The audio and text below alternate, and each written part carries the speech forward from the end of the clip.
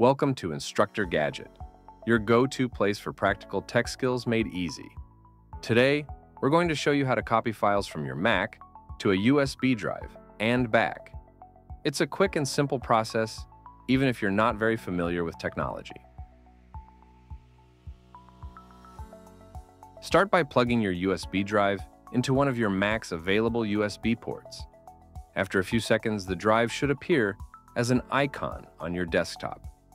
If it doesn't, click the Finder icon in your dock, the blue smiley face icon, and look under Locations in the sidebar. You'll likely see it listed with a name like Untitled or USB drive.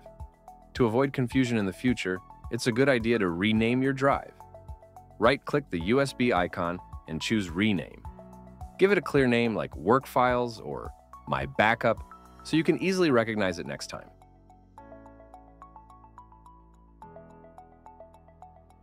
Next, open the folder on your Mac that contains the files you want to copy.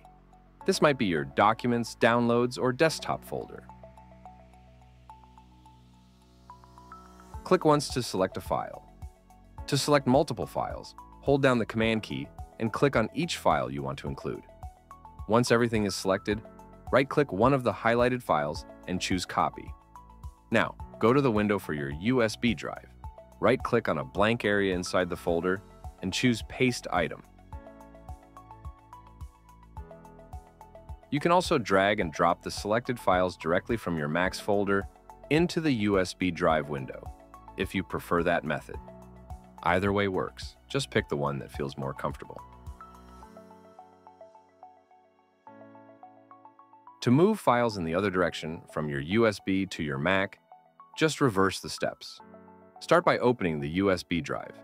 You can double-click the icon on your desktop, or open it from Finder and go to Locations in the sidebar.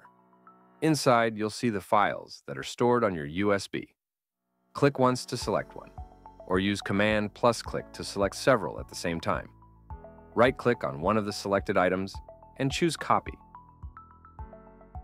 Now go to the folder on your Mac where you'd like to save the files.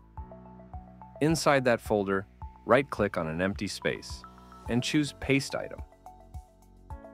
You can also drag the files from the USB window and drop them into the folder you want. It's that simple. Files copied and saved exactly where you need them.